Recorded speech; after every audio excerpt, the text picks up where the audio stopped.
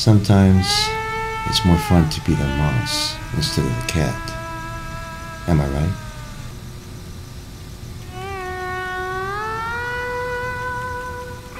Still, it'll be my blade that he discovers in the end.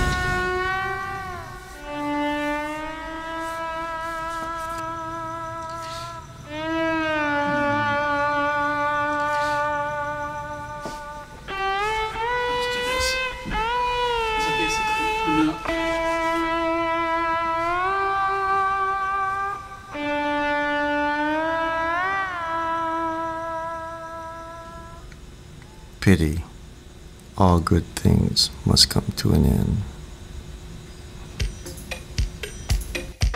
Aruba, Jamaica. Ooh, I wanna take you to Bermuda, Bahama.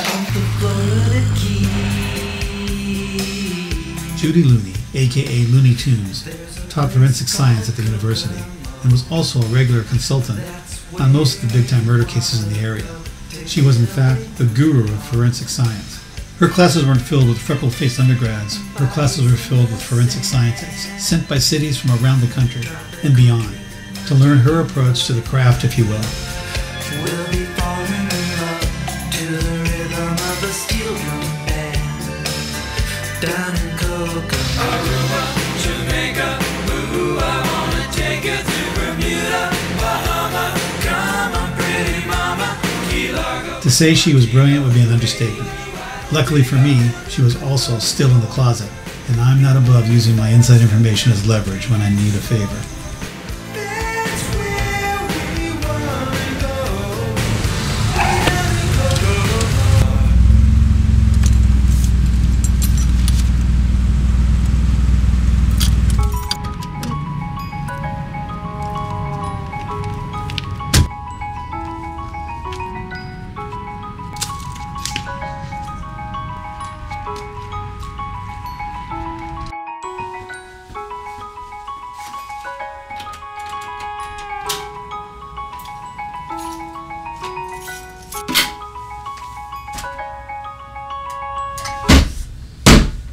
Damn it, Whitey, breaking and entering again?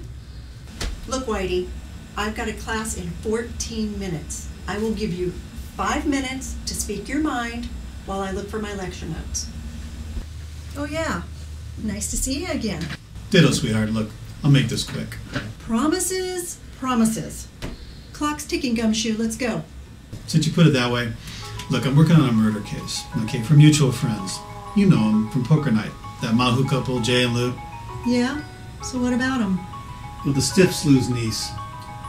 She's an FOB from Shanghai. She ran off with her tuition money. Started her own business. What kind of business? The kind that gets you dead.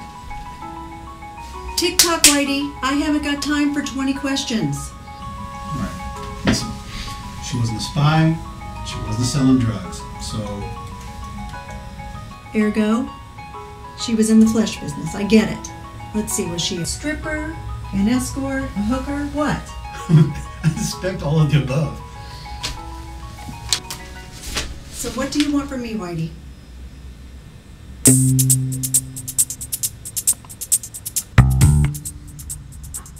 It shouldn't have taken an hour to hoof it back to Sally's neighborhood, but it did.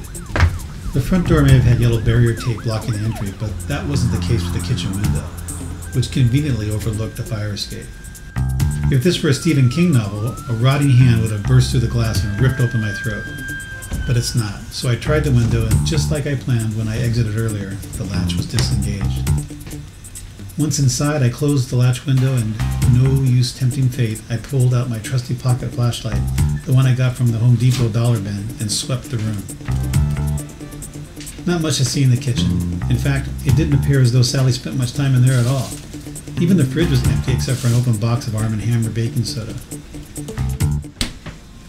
I walked slowly out of the kitchen toward the living room.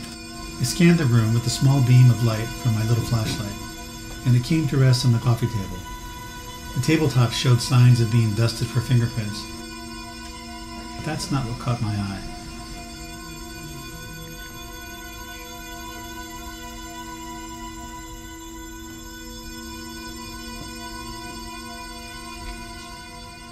I knelt beside the table and studied it closely. There was a navy blue thread. It was about 2 inches long. I debated sharing this evidence right away, but thought better of it. Instead, I whipped out one of the sandwich baggies that I keep handy and slipped the follicle inside. I continued on with my careful and professional sweep of the premises. The bathroom was even emptier than the refrigerator, not even a toothbrush. I studied every square inch of the small bathroom on the off chance that the crew before me had left behind something helpful. As luck would have it, they might have, as I pulled another blue thread from the drain. Snooping through people's private areas always makes me blush. I wandered down the short hall to her dark bedroom. I have to admit that I was surprised at the stark contrast between her bedroom and the rest of her apartment. It was like ground zero, clothes strewn everywhere. I backtracked toward the kitchen and was about to exit through the window when the phone began to ring off the hook. What the? I reached for the telephone. I knew instinctively who would be on the other line. Hello, Lieutenant Killjoy. Hi, Rude. Find anything interesting? Nothing worth sharing, Oscar. I can always count on you to be you, Whitey. You make it too easy for me. What can I say? Like the song says, I gotta be me. Why don't you skip the fire escape and kick the elevator down like a real person? And while you're at it, bring down whatever you found up there. Come on, Oscar. Can't we work together on this one? Come on down, Whitey. We'll talk about it. Yeah.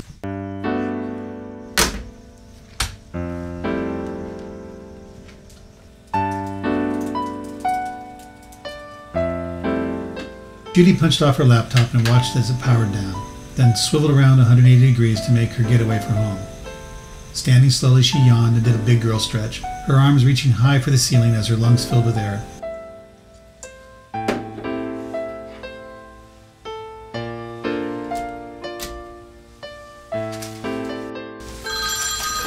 Shit! Piss off!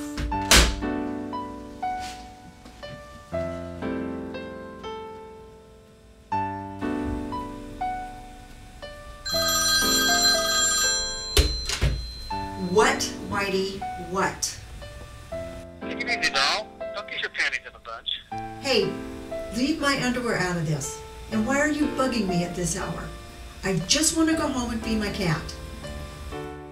Look, just tell me what you know about those threads I left with you, and we'll call it a day, alright? All right, Gumshoe. By the numbers, then.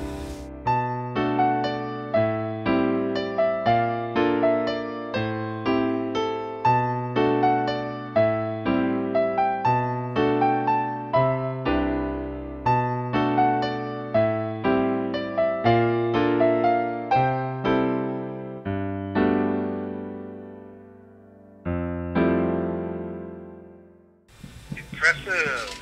You're too cool for school, Miss Looney. Hey, why aren't we sleeping together anyway? You're a class act, Rude.